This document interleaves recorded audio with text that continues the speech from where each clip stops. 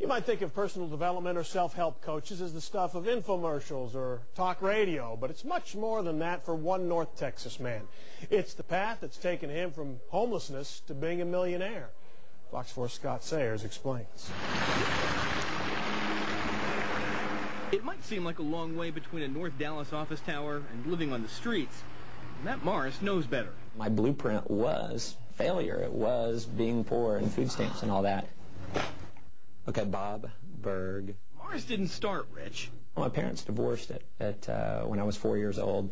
My father, about a year later, my mother had a boyfriend, and my father broke into the house, murdered her boyfriend, and subsequently went to prison.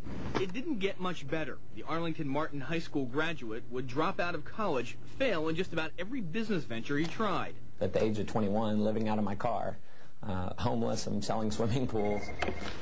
Success University, this is Amy. 8 years later, Morris now has that North Dallas corner office. The journey to success is a very long and difficult process for most He did people. it by marketing his failures and rebounds, by becoming a personal development coach. Self-confidence, self-esteem, motivation, leadership, sales training, charisma, how to have exciting, passionate relationships.